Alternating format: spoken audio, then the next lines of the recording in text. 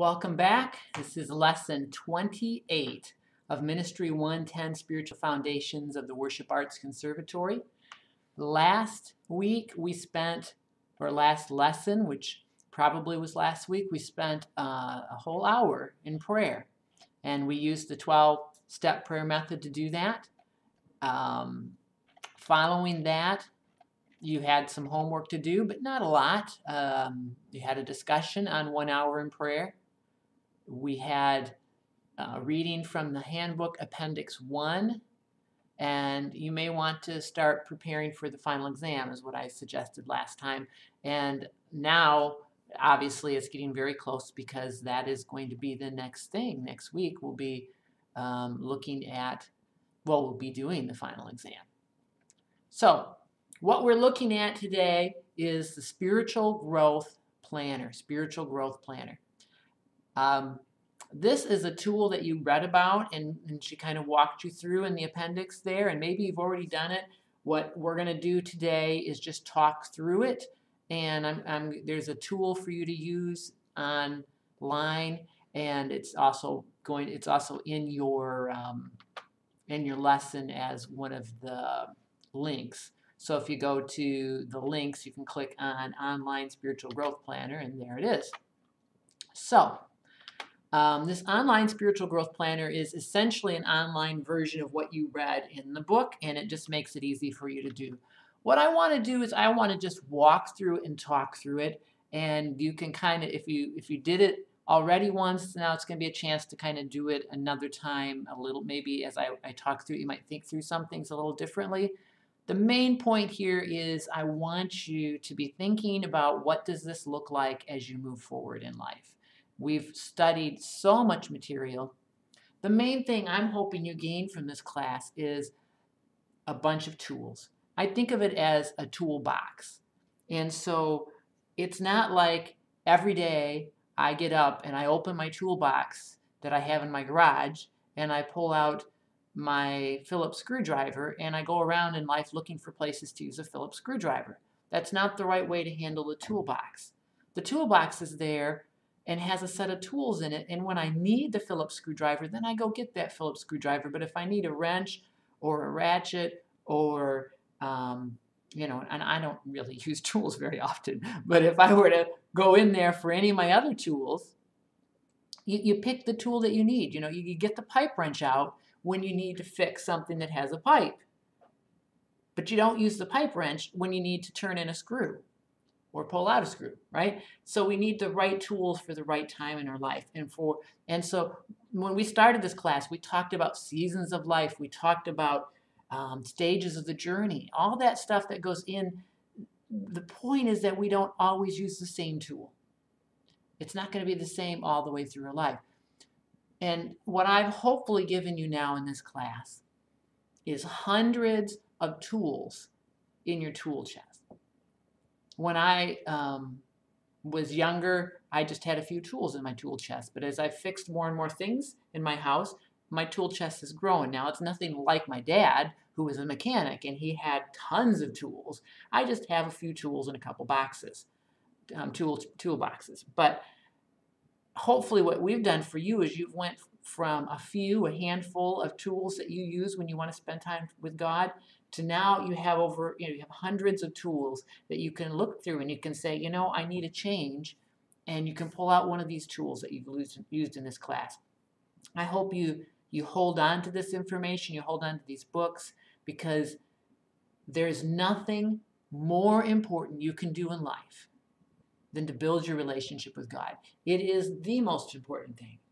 And we need tools to do that sometimes because we just don't quite know how to approach God and how to use these, how to grow in our relationship with Him. And so that was really the whole purpose of this class, was to give you a bunch of tools. But I don't believe that you should always use the same tool, nor do I believe that the tools that are working for you will necessarily work for you 20 years from now. It may be that some of those tools need to change as your life changes. And so the tools are just that. They're tools to be used at the time that they're appropriate for you And there's so many options that you have out there now. Hopefully you're encouraged and excited about the many different things that you can spend time with God doing. So that leads us to the spiritual growth planner, because the whole point of this is, well, what tool do I need now? And what should I be doing in my next, when this class is done? Am I going to just toss this all off to the side and go on back to what I was doing? Or is there some spiritual disciplines that I want to start working on right now? And what I want you to do is have a plan for what you're going to do when this class is done.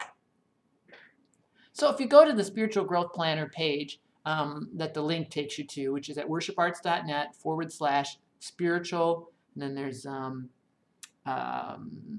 underline, growth underline, planner.html.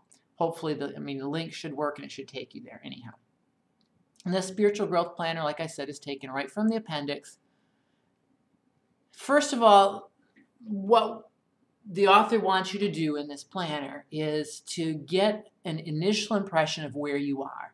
Which ones of these disciplines from that worship the Trinity, open yourself to God, relinquish the false self, share your life, hear God's word, incarnate the love of Christ, and pray.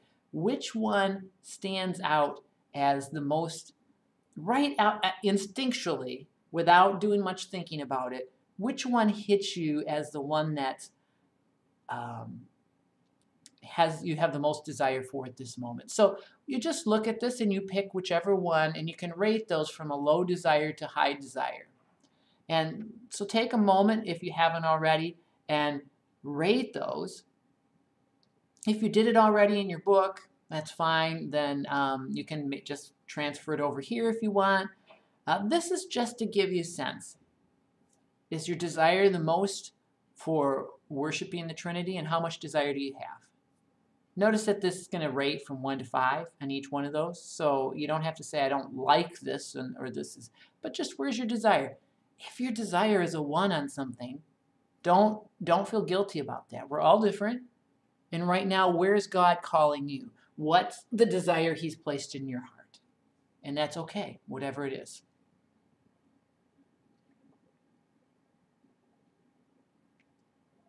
Now, I'm going to keep moving through this so we can get through the whole thing. But I want you to understand that you can take as much time as you need on this. You really shouldn't rush it, because this is going to be what you do next. Hopefully. I'm hoping that you will walk away from this with a plan as to where you go with your life and your spiritual time with God in the next few months. This planner takes each one of those areas and asks you some questions about it and has you think about it. So first of all, when it comes to worshiping the Trinity, am I celebrating the love and glory of God with reverence and joy? And so do you feel like you're already celebrating with reverence and joy, and how much? Where am I longing to move into deeper celebration? So those are the main thoughts that go around the worship the Trinity one. So you're going to take each one of these categories and you're going to rate it as to how you feel.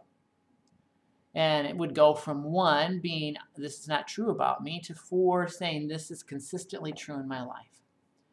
So, worship the Trinity. I take time to celebrate God and acknowledge my limits by deeply entering into a weekly Sabbath day that is different from every other day. So, is your Sabbath day distinctly different? Does it need improvement? Is it not true at all? There's no difference. If you're going to church, I would say there's some difference. And so, think about how different is it? Does it need more work? Do you think it's there most of the time? And then number 2, I am aware of where I place people, experiences, and images before God. Are you placing anything before God? And if so, are you aware of that? I'm a joyful, thankful person who expresses gratitude to God and others easily and often. Is that an area where, and I'm taking it as I'm talking about it, is that an area where you need work, or is that something you do well? I'm aware of God's presence in my life, confident of His love for me, intentionally celebrate our connection. Worshiping with fellow believers gives me a deep sense of joy in God's presence.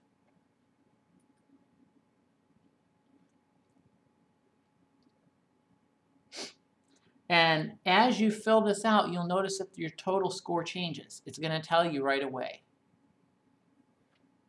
And then there's a place where you can click which one of these, one or two, is your greatest desire. Which one do you feel the deepest or most passionate desire? Now, it might be an area that's weak, and so you have a passionate desire for it because you want to make it better, or it might be an area where you're strong and you just really love it and you don't want to let go of it. And then the second one, open yourself to God. How am I opening myself up to God in deeper ways? Where am I longing to let go of defenses and busyness so I can become more open to God's activity in my life? So opening yourself to God so that He can work in your life. And again, you rate each category. So the first one, I regularly and intentionally make space in my life for prayerfully listening to God at home, at work, and with others. So do you have regular, intentional time to spend with God? I can admit my mistakes, weaknesses, and growing edges to God as well as to others. I enjoy time spent alone with God in quiet reflection. I recognize and live freely within my limits. I pay attention to my feelings, my body, my losses, my needs. I don't need to be doing something for God or others in order to feel good about myself. Again, when you've rated each one of those, and I'm going to keep moving. If you need more time, pause the video. I don't want you to be rushed in this. I want you to go through it. But I'm going to keep talking and keep moving. So if you need more time on any of these to think about it, just pause the video, because I want you to take as much time as needed to think about each area. And then now that you're done, then you would take and do, is one or two of these a higher desire for you? And then you would click the box if so. And that takes us to relinquishing the false self. How am I growing in self-awareness and becoming more authentic in my relationships? And where am I longing to let go of secondary things so I can give myself more authentically to God and others? So this is all about letting go of those things that we've put as barriers between God and us and others and us. So first of all, I am aware of my sin and blind spots and how they hurt others. I easily apologize to others and seek to live out my true self in Christ. I am able to leave the crowded, noisy world of acclaim and doing behind, retreating into silence and solitude with God and letting Him restore me. I recognize the voice and activity of the Holy Spirit in my life. I recognize my addictions and compulsions and am committed to living free of them. Again, I encourage you to spend as much time as you need here. I don't want you to feel rushed. But once you have marked those 5 areas, then you would go up and click on which one you feel the deepest desire for, whether it's to grow in or whether it's because you feel like God is just really working in that area in your life and you want to stick with it more. And then it has share your life. Am I connecting with God and others in a caring community? How am I longing to be with others in spiritual community? So this is all about sharing our life with other believers. And are you spending time with other believers, sharing your life with them? So the questions: I have a relationship with someone who helps me grow in my spiritual walk. I feel comfortable opening my home, my heart, my faith, and my life to people not in my family. I am not judgmental towards others. I know how to make peace and deal with anger in constructive ways. I am not argumentative and contentious. Others describe me as honest vulnerable, open, and approachable. I am not hypersensitive and easily offended. I give and receive love freely and easily.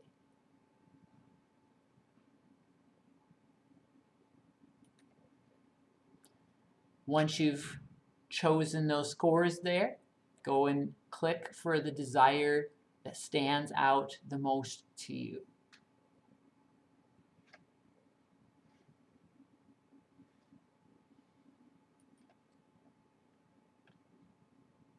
That takes us to hear God's word. Am I cultivating the knowledge of God, the character of Christ, and the presence of the Spirit in my life? How am I longing to be with others in spiritual community? And that is a mistake there. I don't know what that's supposed to say. Let me quickly see what my mistake is. I think I have the book open right now. I do.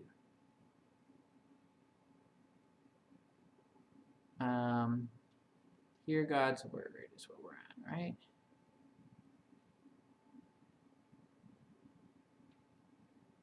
Almost there. What it should have said is, do I want to connect more deeply with God and His Word? And if so, how? I may have that fixed before you see the video. Hopefully I'll find time to get in there and change that HTML. It won't be hard to do. So, how am I? This section is all about God's Word and getting into God's Word and connecting deeply with God through His Word. And then it has 4 questions. Am I growing in biblical literacy? And do I know how scriptural truth intersects with my life? On a regular basis, I am nourished by spending time with God and His Word. And I forget to mark these.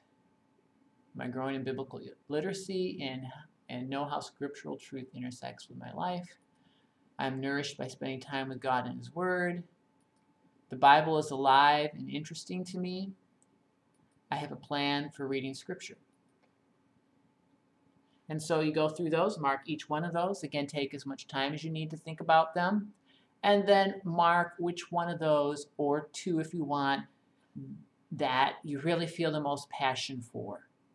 Again, it could be because you need growth there, or it could be because God is working strongly there.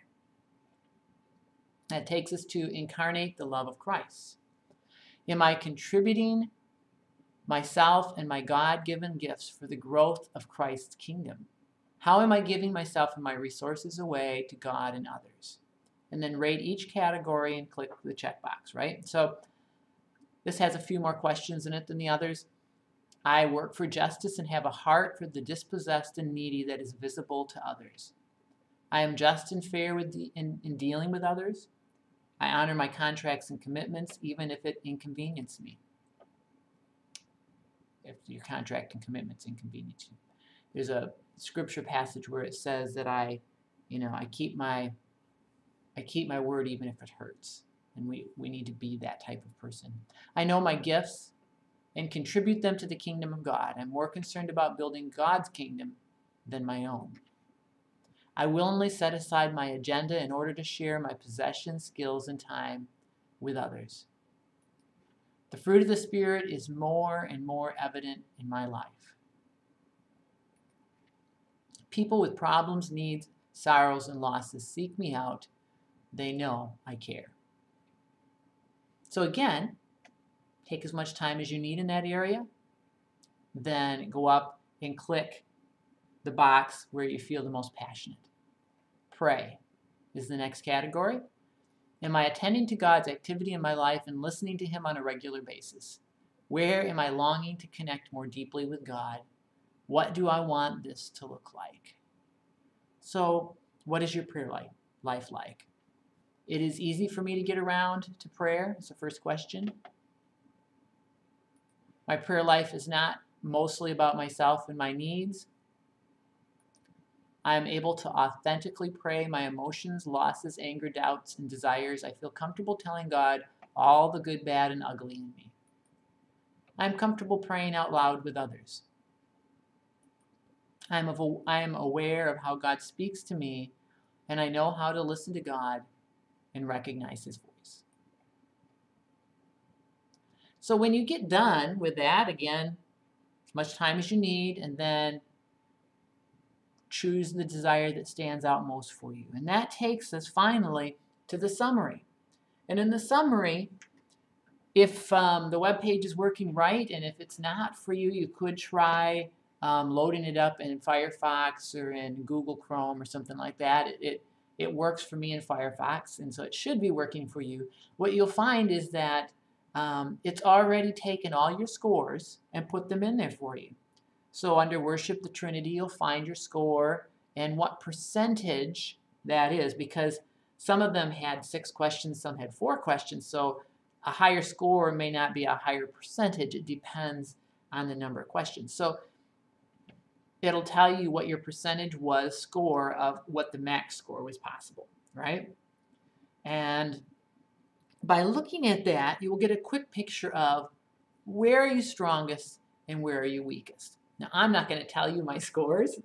I'm not that open. I do have my faults, and so I'm not going to take them all and just lay them out here for you guys because I would maybe do that in a small group where we had built a close relationship. But since this is a video, I don't even know you guys at all. Some of you that may watch this video in the future. So let me just say that for me, as I went through this, my weakest area is incarnating the love of Christ.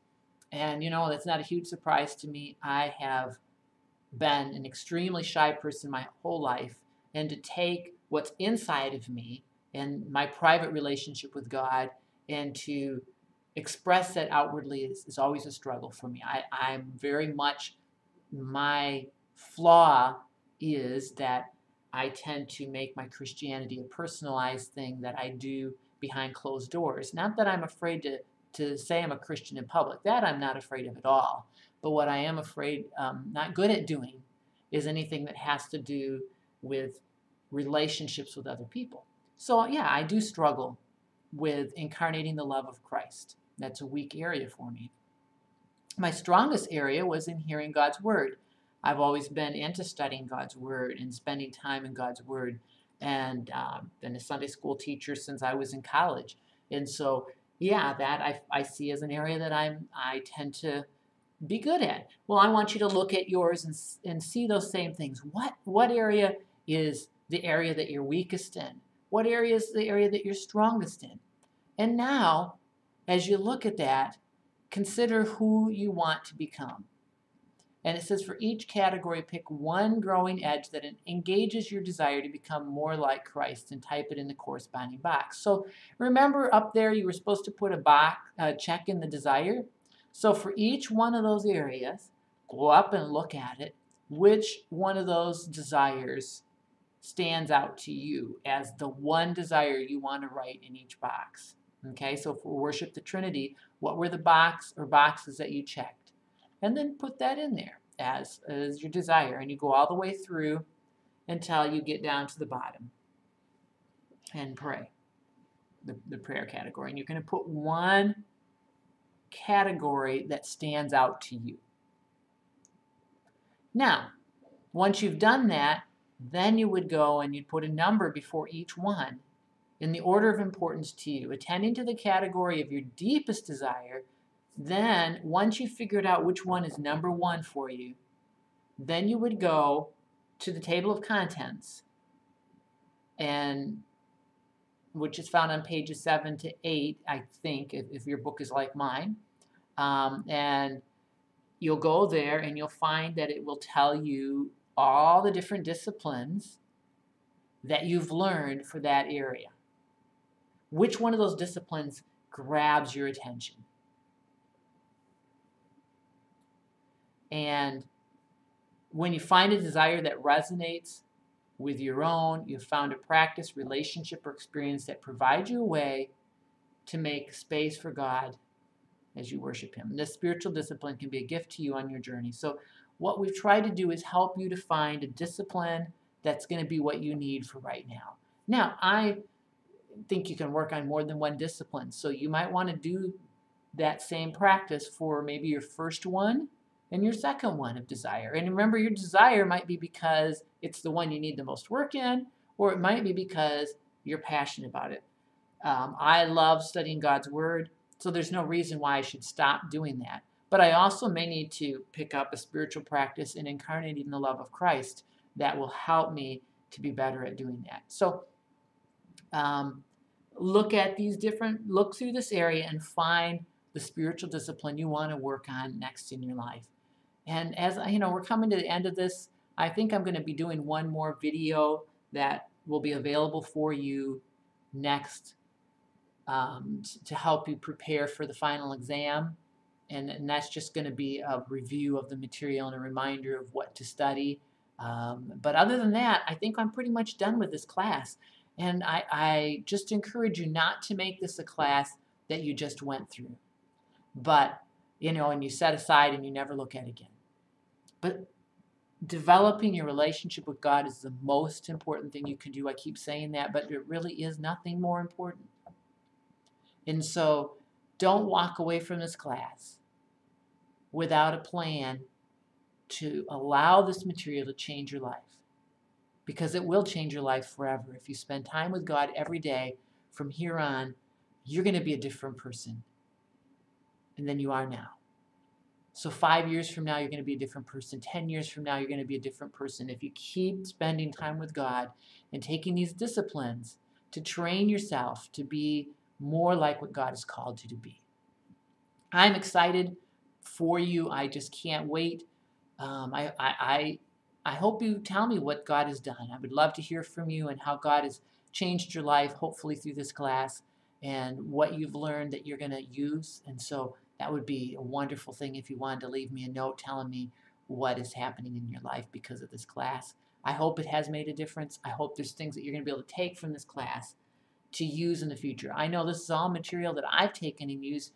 Not every one of these practices, I don't mean that, but I mean from this class and studying for this class, and the material that I've put together for this class in the past has made a difference in my life. And I use material that I've gained for my own personal walk, and so I hope you do too.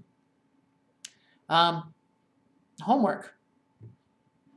Well, your homework is to do the discussion on your plan. So there's going to be a discussion question on your plan, and